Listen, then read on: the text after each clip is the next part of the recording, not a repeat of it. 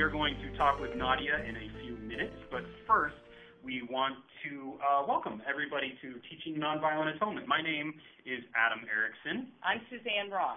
And at Teaching Nonviolent Atonement, we use mimetic theory's wisdom for transforming Christianity in a violent world. And what we mean by that is that mimetic theory helps us understand Scripture and the cross as an act of communication from a non-violent God. And that is radical because our theology is just consumed with violence. And if we can get violence away from our understanding of God, that would be awesome. But then it asks the questions, where is the violence coming from? And it's coming from us. We are a violent, stiff-necked people. And René Girard, the discoverer of mimetic theory, stumbled upon an insight about violent atonement that turned classic atonement theories upon an upside down. His insight, violent atonement is purely human phenomenon. We habitually reconcile ourselves and our communities by uniting against a scapegoat in ways that become more and more explicitly violent, from gossip to cliques and bullying to prejudice to terrorism and to war. We don't need God for all of that. We accomplish violent atonement quite well on our own. Right. So we call ourselves Teaching Nonviolent Atonement to distinguish God's atonement from ours. So God reconciles humanity through accepting our violence even unto death. We reconcile through imposing death on others. So Moses and Jesus were on the same page here. Moses set before us the way of life and death. Jesus said that he gives us peace, but not as the world gives. So we think the mimetic insight restores the prophetic role to the church and speak into the nations. So if you think that's intriguing, please, we hope you'll continue to engage with us on our Facebook page and to join our chats, because on our chats we talk with theologians and philosophers and preachers and teachers who are working either explicitly or implicitly with this idea of nonviolent atonement and mimetic theory.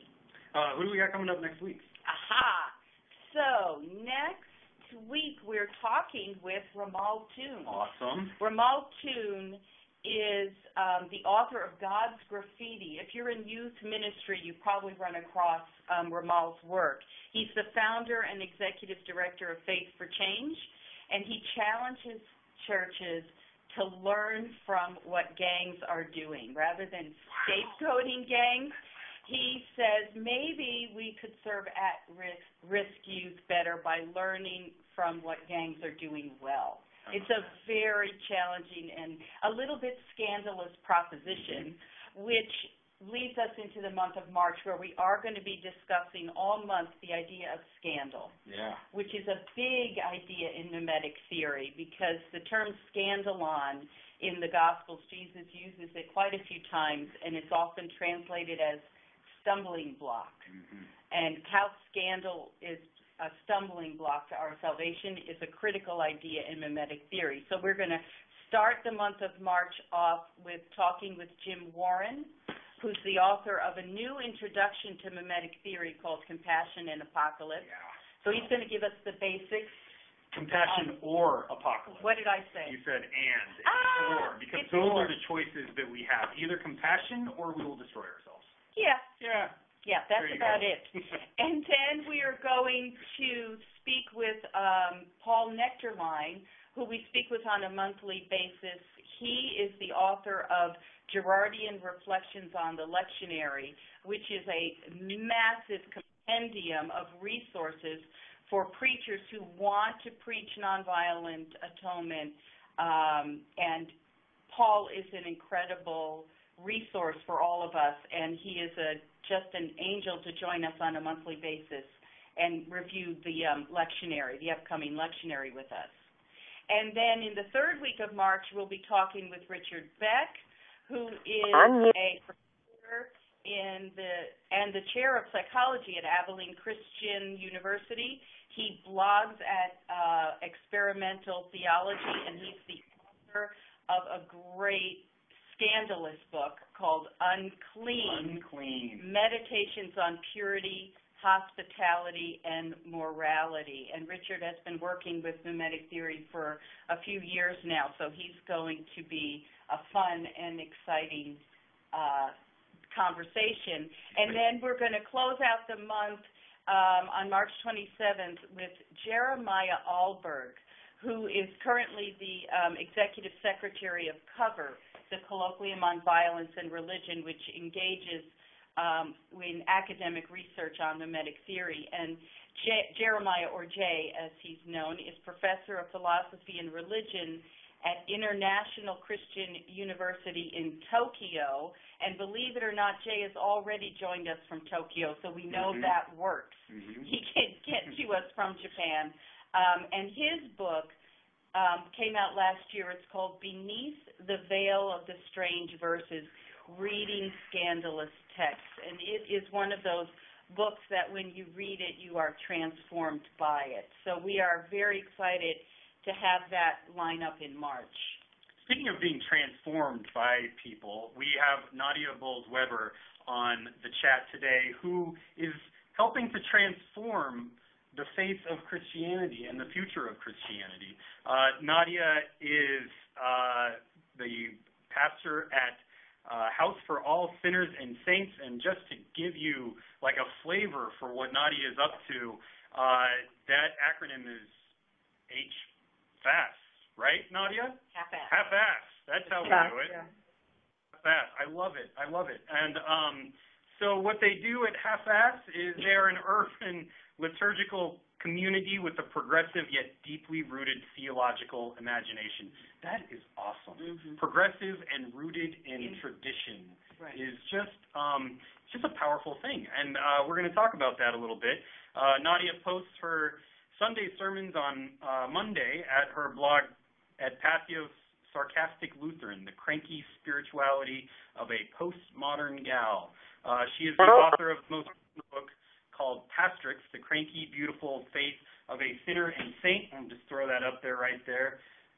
Nadia, that is such a great picture of you. I love that. Thank you. Awesome.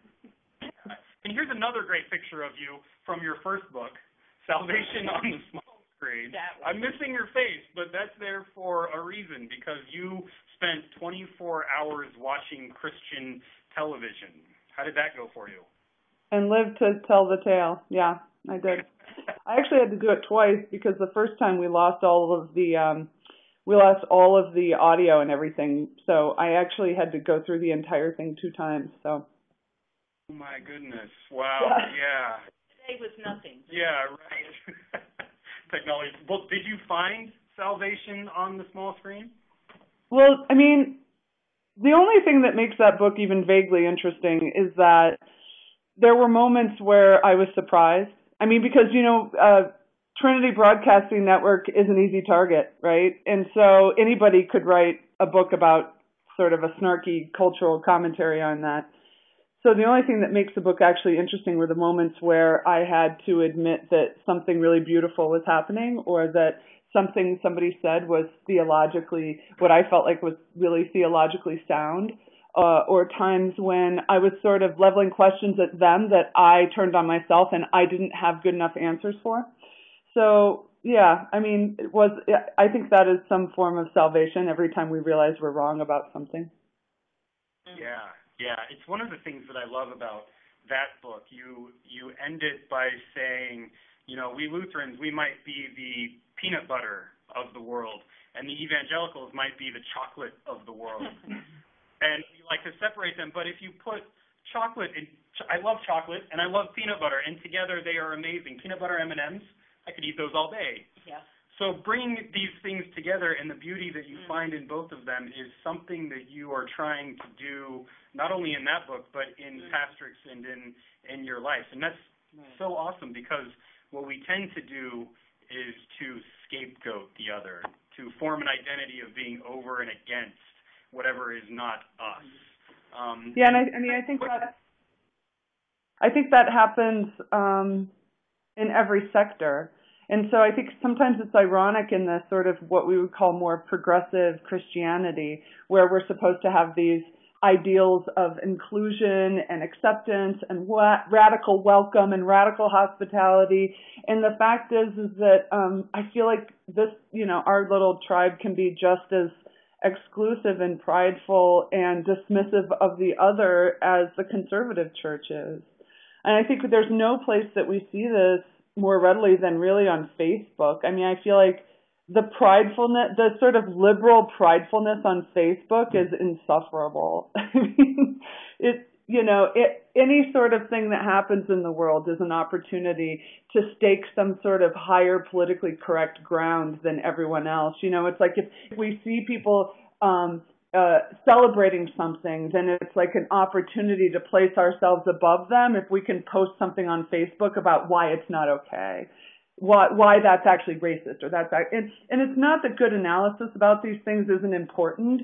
To me, it sort of just betrays the human heart in terms of our desire to place ourselves above others. And so that can be done in a sort of like we're more welcoming than everyone else stance in the way that it can be done in a we're morally pure than everyone else stance. To me, it's the same stance, Yeah. Even the word progressive is problematic because if you're progressive, who's everybody else? Well, they're the regressive. They're regressive. Right. No, I appreciate that so much about your work, Nadia, because it is what you're asking is how are we forming identity, and a lot of times that Facebook wrangling is all about trying to grasp after an identity as good, because we all want to be good, right? We all think we're the good ones. And so I really enjoyed the chapter in your book where you talk about I think it's the great Christian sorting machine or something where we can figure out that we're saved, we're the good ones, and it tends to come down to questions of morality a lot of times. Yeah, but I find myself doing that as well. And I think that one of the ways that God feels really active in the world to me is in the way in which we end up constantly being surprised by grace, like surprised by these realizations. So here's an example. I write about Rick Strandloff in my book, and Rick is a fairly notorious con artist who had a U.S. Supreme Court case with his name attached to it a couple summers ago, and who is very reviled for a lot of things that he's done in the world. He's also a beloved member of our community, but this guy really is a fuck up. I mean, if anyone is, it's Rick, right? I mean, he's an ex-con, all this stuff. And you're never totally sure when he's being honest or not. But I'm telling you, I've been in a community with Rick for a few years now, and genuine small acts of love come so much more naturally to this man than they ever do to me. I mean, over and again, I'm always humbled by I'm humbled by Rick Strandloff. I wouldn't say that if it wasn't true. I mean, on All Saints, we have these little shrines to people who have died in our lives or people who were significant to us. And there was a woman who took me in when I got sober. I was just this really screwed up kid. I had no place to lay my head. And I met her, and she was a lawyer, and she took me in. She gave me a place to live. And 22 years later, I ended up taking her confession and bringing her the Eucharist on her deathbed. And then I did her a little small sort of a eulogy at her memorial service. And every morning when we lived together, she would drink coffee and read a New York Times. And so here it was, All Saints, and I was setting up this little shrine to her of a beautiful picture. And I bought a copy of the Times, but I'd left it at Chipotle earlier for lunch, and I didn't have time to get it. Rick came up behind me, and he said, Nadia, is that the woman you told me about? And I said, yeah. And I explained how I had a cup of coffee in her picture, but I'd left the New York Times. And he goes, well, I know that was really important. She was really important to you. And like 10 minutes later, I have this tap on my shoulder. I'm fairly certain that he just has SSI income, this guy, Rick, right? And he spent $6 buying me another copy of the New York Times, and he handed it to me, and he goes, this is important to you, and you really should have this today. And he laid it there, and And that is just one small way in which Rick Strandloff, of all people, like humbles me in these things that, the way in which it's very easy for him to love people I find challenging to love. So he's an example of like how completely screwed we are if we try to use the sorting system. Which it's a painful thing to enter into, to be humbled by someone who you would find easy to sit in judgment of. And well, welcome, story of my life. Are you kidding me? That shit happens all the time. It happens all the time. You talk about it. I love the image in the book that you use, that your heart has been broken so many times you wish you had a zipper installed so you could just, do that heart surgery over and over. Yeah. And I would just add to that, one of the cool things in the title of your book is this saint and this sinner that runs down the middle of each one of us. It's like the good and evil that runs down the middle of each one of us. And I wonder if this is one of the important things that we need to learn about what it means to be human, especially the church needs to learn about what it means to be human in order to have a more welcoming, better future that we live into the gospel. Yeah, I mean, I think the fact that we're all simultaneously sinner and saint, I don't know that that's a novel idea so much as a description of reality, I mean, at least for me, that just 100% rings true. It's one of the reasons I'm a Lutheran. And I think Lutherans aren't necessarily a very idealistic people, right? Like I like to say, I'm really not idealistic in any way about any human projects because there's always humans involved, right? And so there's going to be something screwed up about that and something beautiful at the same time, every human project. But I'm completely idealistic about God's redeeming work in the world, the way in which God redeems us and all of creation continually. That I'm very idealistic about. And so the ways that can break into our human projects and redeem them and redeem us, that I'm idealistic about. That's awesome. Where do you see that breaking into our world, either at your church or in the broader world? Are there places where you see this happening? Well, I guess I just see it. I see it in my community a lot. I mean, the thing I talk about in the book is how we welcome people to this church, because some people, the church is different enough that people end up, when they come, feeling a little idealistic about it because it feels like it's very different, that they don't have to check part of who they are at the door and that they're accepted and that, it's there's a certain humor that there are things they become idealistic about. And so we have this welcome to house brunch, and everybody goes around and says why they came or what keeps them there. And really beautiful things are said and things that really ring true about the community.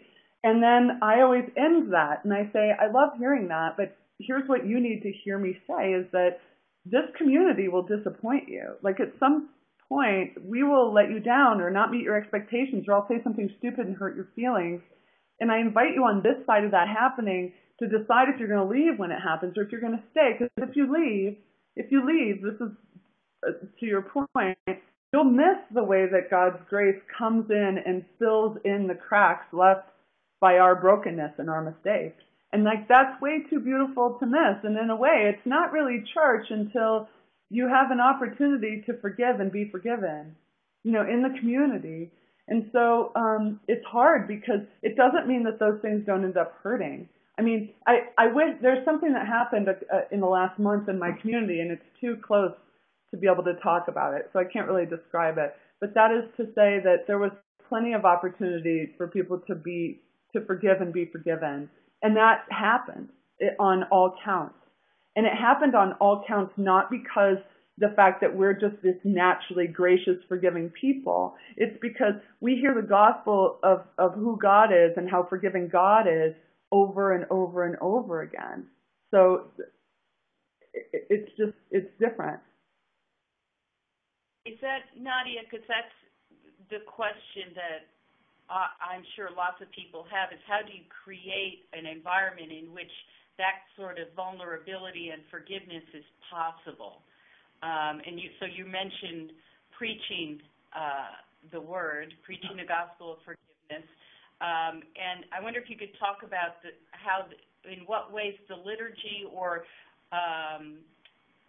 orthodoxy, plain old vanilla Christianity, enables this kind of environment to happen. Well, I can say that I think it is, or at least it was recently a trend with Luther's plan.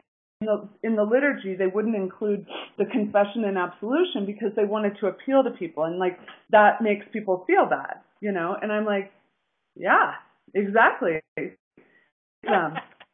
can't, until they understand what they're being freed from, you can't proclaim the freedom and have that mean anything.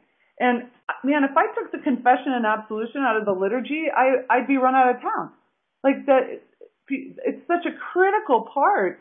And I think that, liberal or progressive, both terms which I completely hate, but those churches sometimes don't want to talk about sin, right? Because I think they equate sin with low self-esteem or something, which is really the only sin liberals can, admit to being a sin.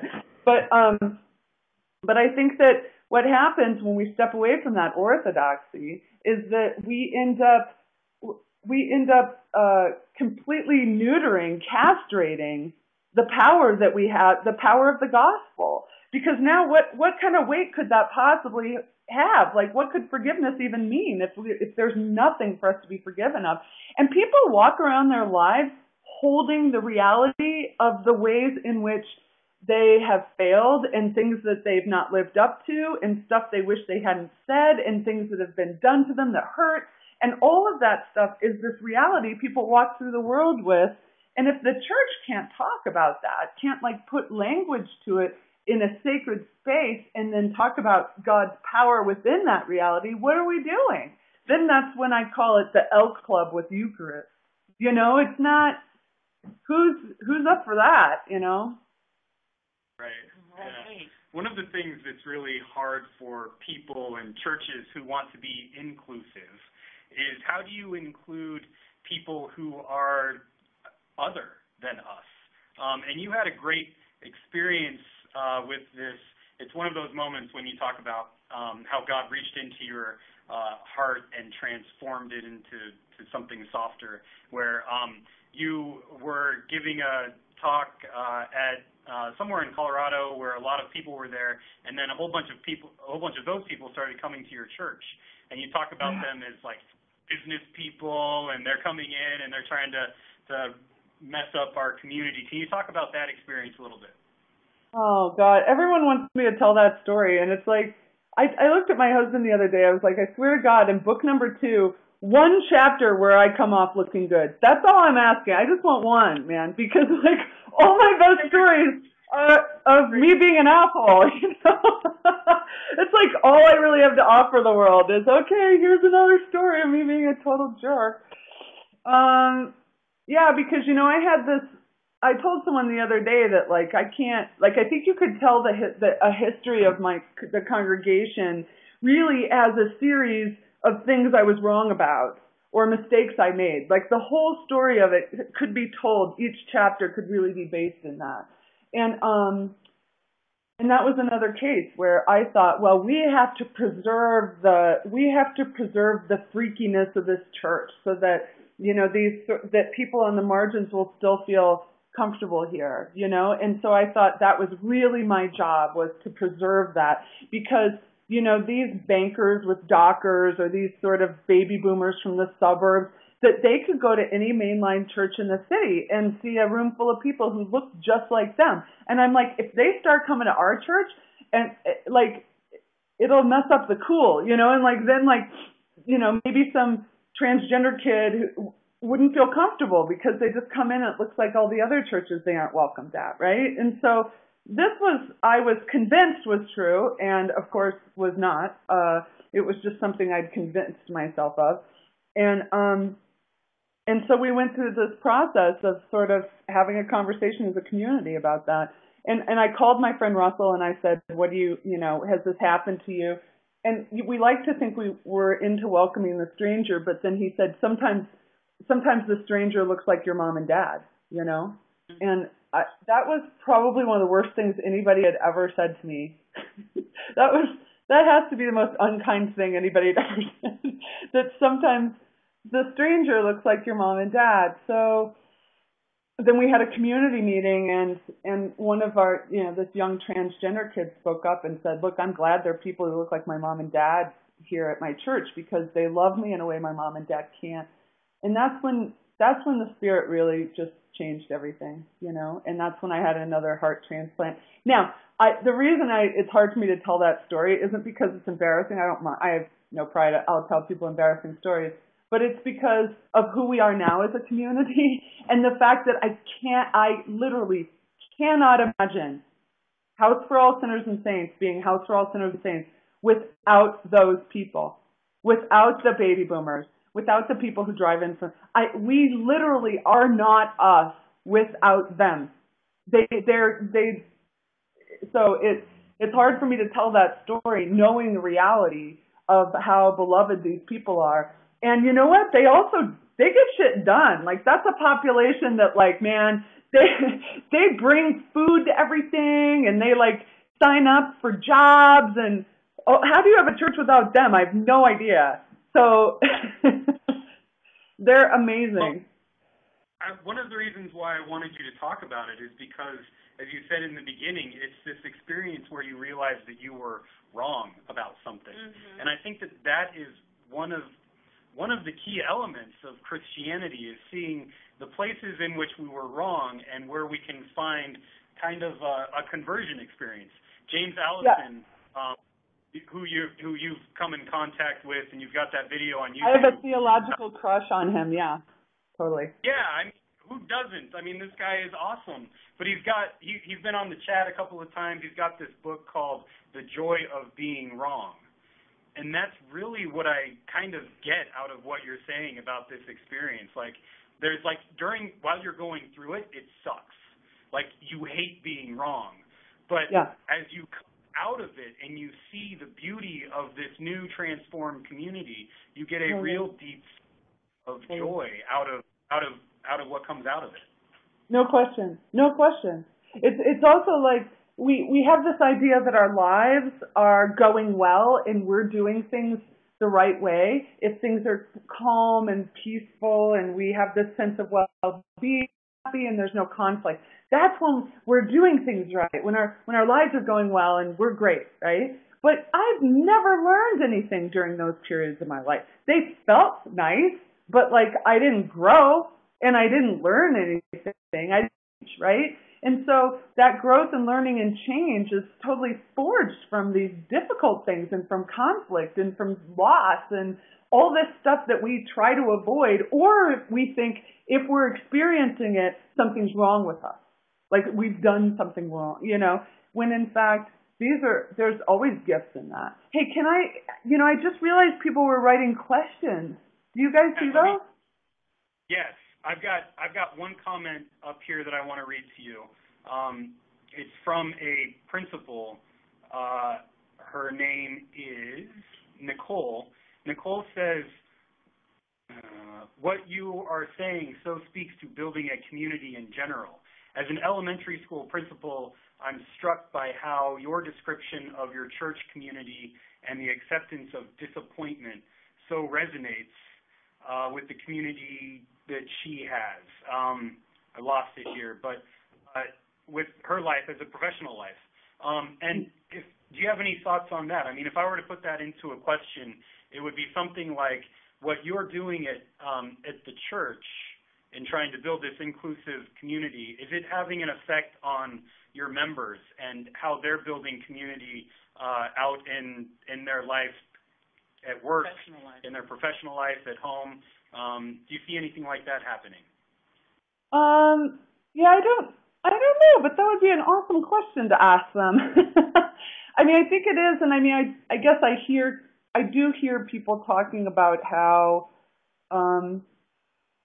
there was some kind of conflict or their boss was a total ass, and if it was a year and a half ago, they would have reacted this way, and yet now they're reacting this way. And that kind of sucks because there's this enjoyment you get. There's this like enjoyment you get out of not liking someone or out of, talking smack about them to other people so that they can be on your side or whatever. And I think that, what I've heard in a few people's stories is the fact that they've come to terms so much with their own brokenness and with being forgiven in themselves that it's sort of forced them in an uncomfortable way almost to not stand in judgment of other people.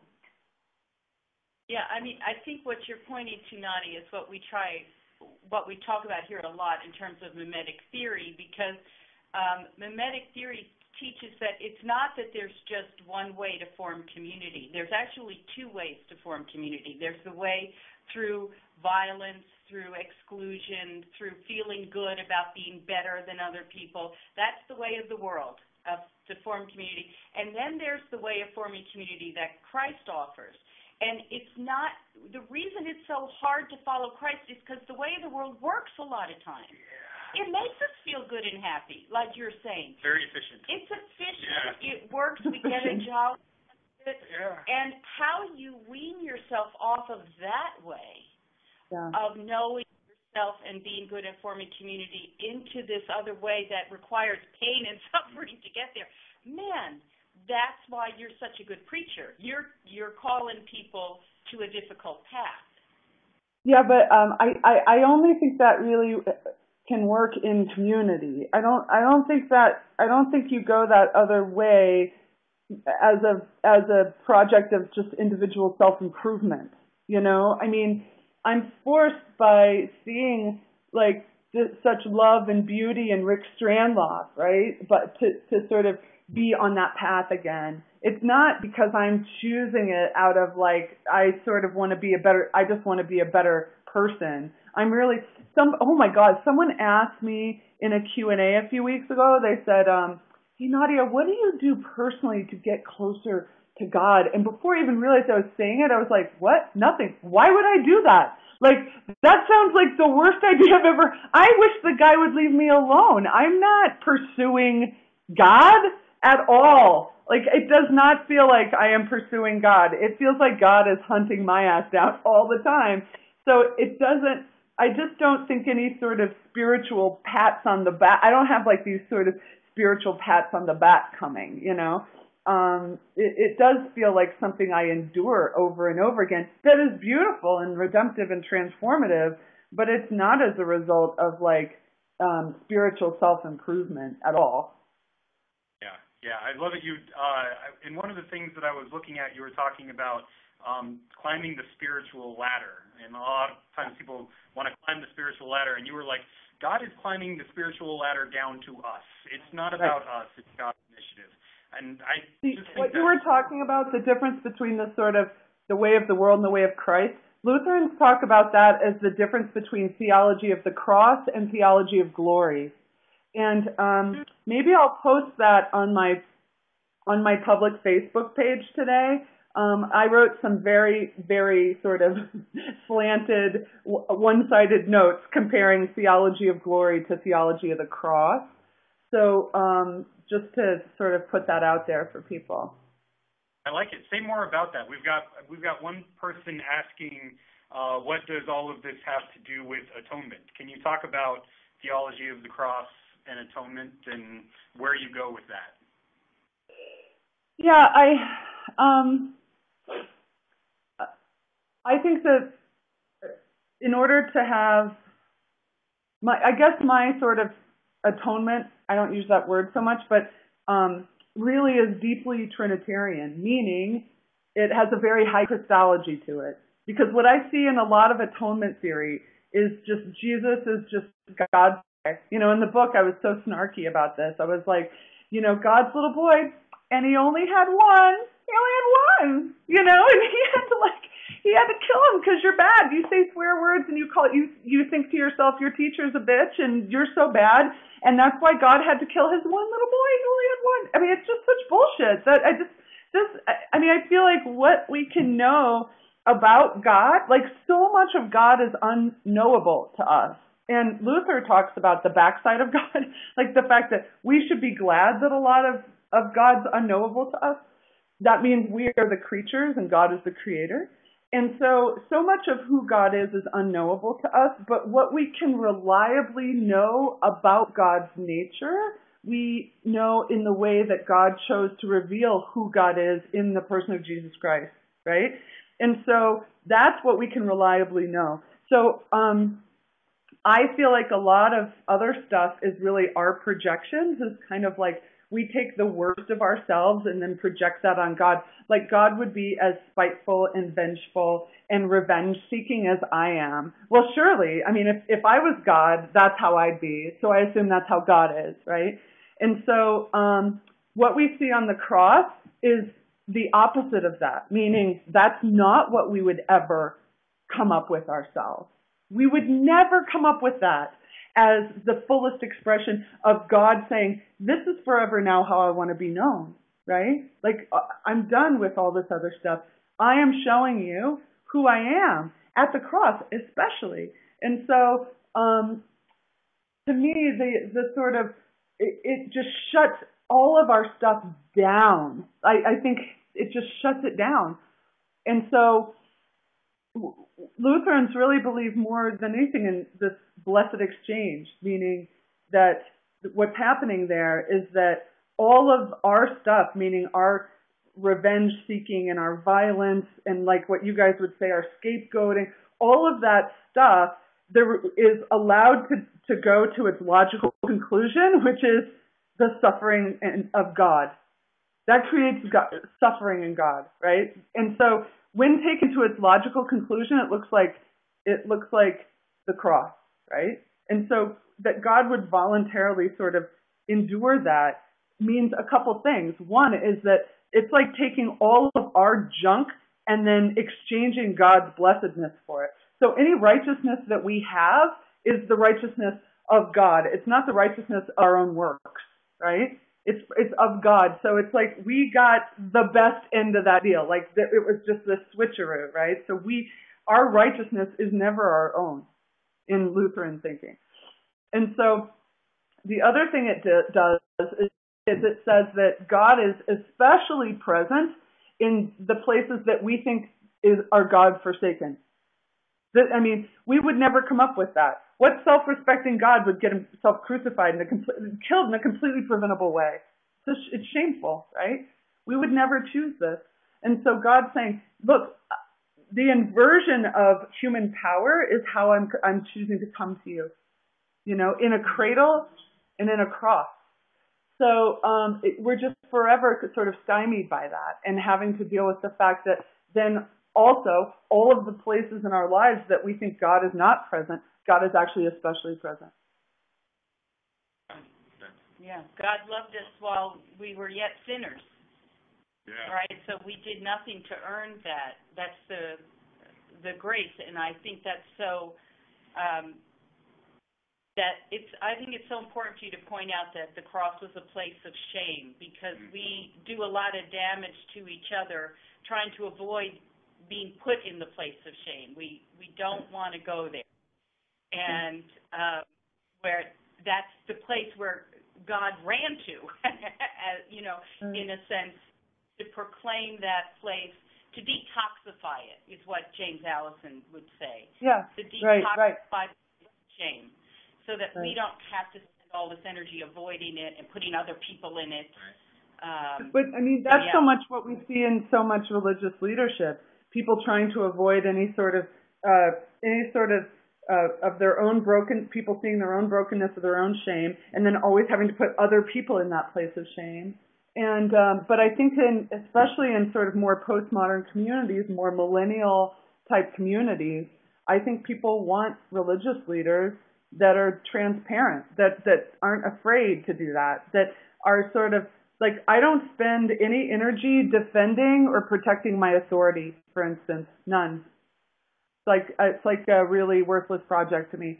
So therefore, I think people are more apt to allow me to have authority because I'm not doing things to protect it, like pretending I'm someone I'm not or hoping people don't see my vulnerabilities or whatever. I think that's such a brilliant move on your part, especially like starting off and telling people explicitly, I am going to fail you. Like, this church is going to hurt you. A lot of people are so hurt by their experience of church when they were growing up. And you talk about this pretty freely, too, about your experience, your childhood church. And to start off by saying, yeah, we are a broken people, you're going to get hurt here, is such a powerful way of, one, not putting yourself up on a pedestal so that people will knock you down later, and two, just saying, like, being honest and realistic about what the church is about. Yeah. J.C. Mitchell talks about here, what about in the church experience, in your church experience, what about including those who may not be able to understand, may not have the cognitive abilities to understand, those with developmental disabilities, for example. Do you have any experience with that, and what they're getting out of the experience? No, we only have people with spiritual disabilities in our community. I mean, we don't have anybody who outwardly is sort of in an obvious way has developmental disabilities that I know of at our church. We do have children, and I think the sort of the words in the liturgy and the spirit of it and the actions of receiving the Eucharist, all of that is also communication, right? That's like the actions are communication. The music itself, even if you can't understand the words, is an act of communication. And so I think there are a lot of ways in which these things are understandable, not just by understanding sort of more, these sort of theological ideas that, are more academic, I guess. Good. Deb Hacken from Pennsylvania asks a question about kind of a tension that people often feel with forgiveness and justice, mercy and justice, I guess. She asks, how can we offer God's infinite mercy to others without diminishing the wrongness of their or our addiction to sin or addiction to doing things wrong, I guess? Yeah, I guess that would be like Bonhoeffer's thing about cheap grace, I guess. I think that forgiveness is only understandable when we've really articulated the harm that's been done by our sin, right? That it's not a general sort of, I kind of screwed a few things up. The more sort of specific we are, the more we understand the power of forgiveness. Also, in the book, I talk about, sometimes we don't want to forgive another person who's done harm to us because of the fact that it feels perilously close to saying what you did is okay, right? And if what they did was not okay, we don't want to in any way imply it was. And so therefore, we're not going to forgive them. But really, those are two different things, and that I feel like when God talks about forgiveness in a way, when we haven't forgiven someone, we're still linked to the harm that they did us, right? There's still some connection between us, this chain, right, that's connecting us to that harm. And that can so easily be a way in which that comes and sort of finds the darkness in my own heart and inhabits it, right? That chain. And so really forgiveness isn't saying, hey, what you did was okay. It's saying, what you did was so not okay, I refuse to be chained to it anymore. So forgiveness is like the bolt cutters that are coming and saying, I actually am not even going to be connected to it anymore, right? So that has to do with freedom, not saying what they did was okay. The other thing is, one thing that's brilliant, I encourage everyone to read the first 164 pages of the big book of Alcoholics Anonymous. There are so many cringeworthy things in that book. I mean, you just have no idea how much it pegs human nature. But when they're talking about when we have a resentment, the big book says, if we look back far enough, we will find that at some point in the past, we made a decision based on self that put us in a position to be harmed. Meaning, the only freedom you ever really get is from really understanding what part you played in any kind of dynamic that's hurting you. We think we're going to get freedom by articulating to as fine a point as possible what that asshole did to me, right? That feels good. It doesn't give us freedom. So freedom only comes from the way in which we say, hey, I didn't respect myself enough to get out of a situation that was harming me, or, whatever it was. I wanted the status that came with this situation, and therefore I put myself in this position that ended up hurting me and other people. Whatever it ends up being, that's where the freedom comes from. And I'm in this for the freedom, man. Awesome. Yeah. I think one of the things that way of talking about forgiveness reminds me of is the concept of interdividuality in mimetic theory, which is that we always know who we are in relationship to an other, and space, other. And a lot of times those who harm us, like you're saying, Nadia, we begin to derive our sense of self by being in opposition to them or by withholding something from them. And our identity becomes victimary identity, and we don't see how we're tied.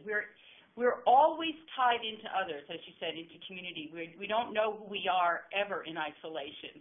Mm-hmm. And to recognize that forgiveness is the path of being untied from the wrong type of other, from someone who's doesn't have our best interests at heart, unfortunately. Mm-hmm.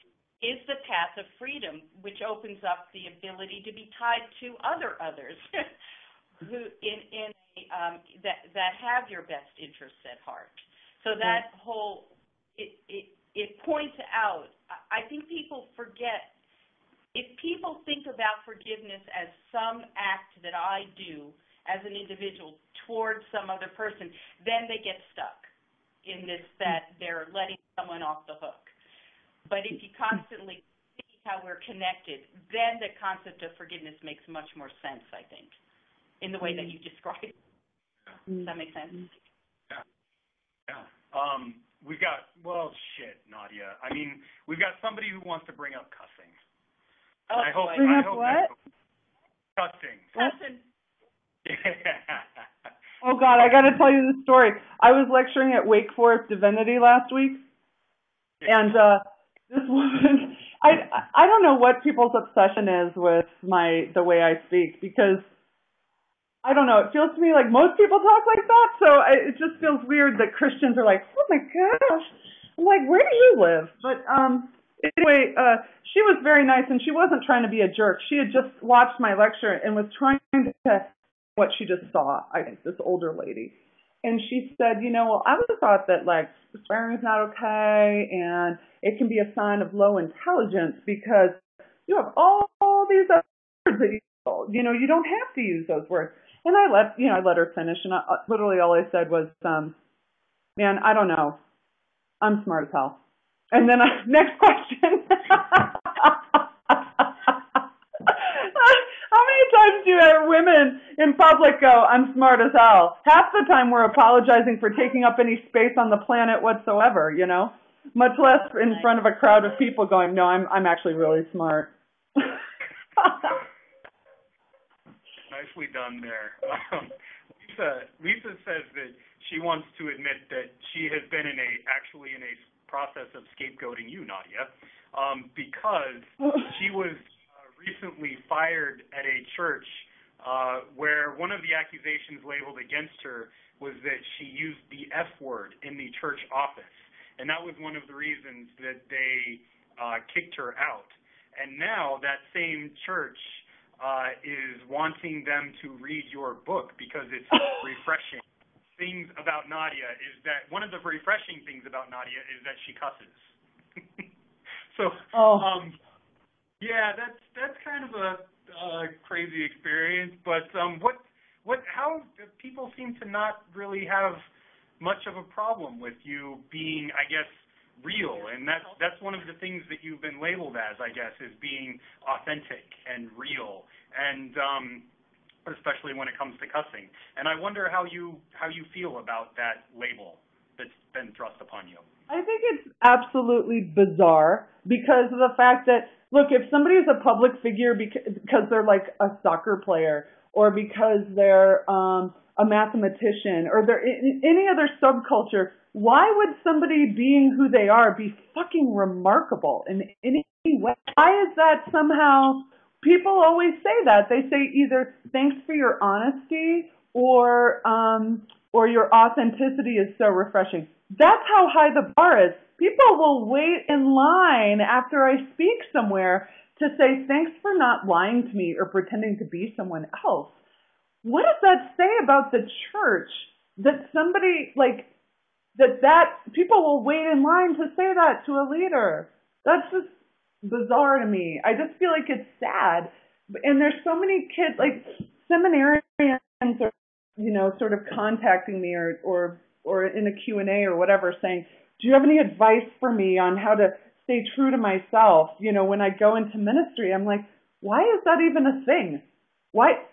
Like, if God has called you with your giftedness and your brokenness and the whole package, why would you even have to think about how am I going to be myself when I'm in the context of pastoral ministry?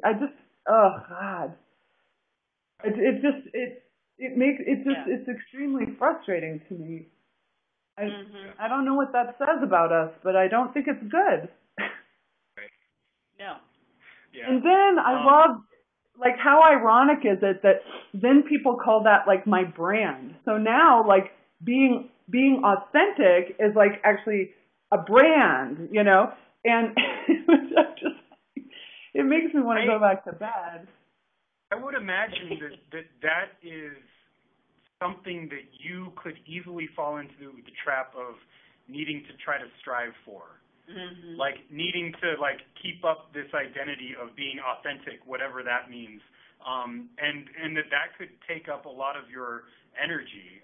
One of the things that you say in that video that you have with James is that faith is about relaxing, and I'm kind of wondering where you take that, ability to that James calls relaxing into faith, and if you had any thoughts on that. Yeah, I mean, I wonder if it's not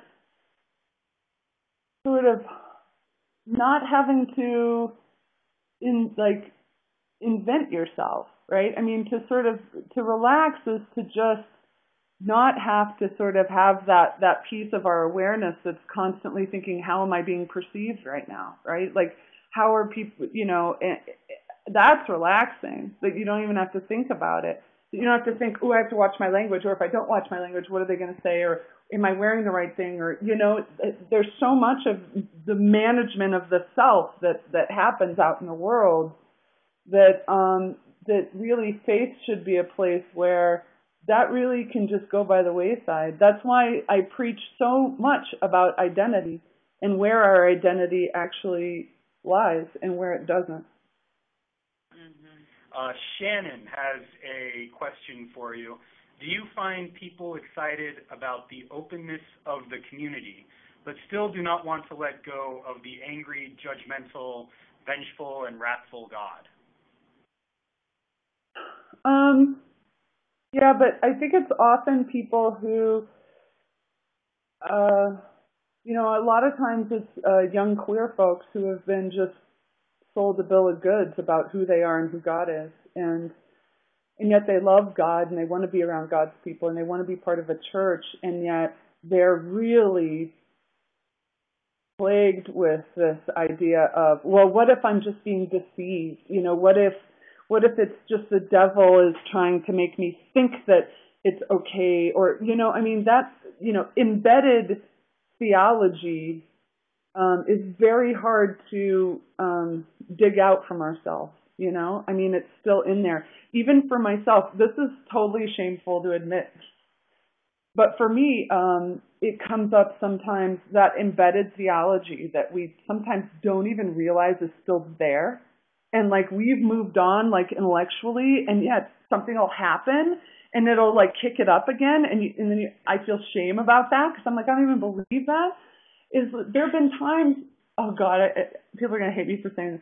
There have been times when I've seen a woman in a clergy shirt, and before I can stop it, my first thought is, who does she think she is? It's before I can even stop it. And that's my vocation.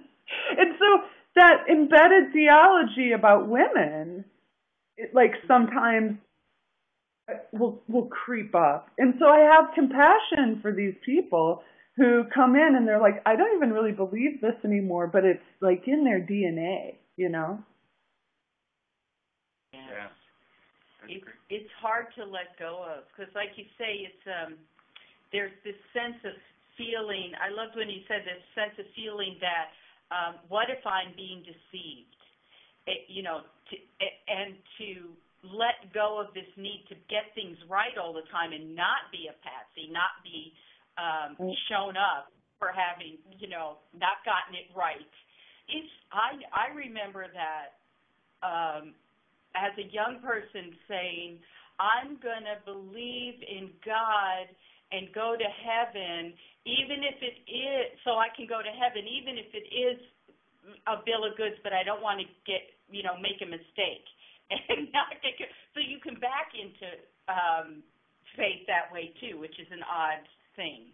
But just always want to protect yourself, Mm-hmm. Yeah. We covered all of the big questions and comments in the chat room. So, Nadia, thank you so much for being with us and spending this time with us. We appreciate it. It was a pleasure. It was a joy. And just a reminder to all of our listeners and watchers, you can buy Pastrix, The Cranky, Beautiful Faith of a Sinner and Saint.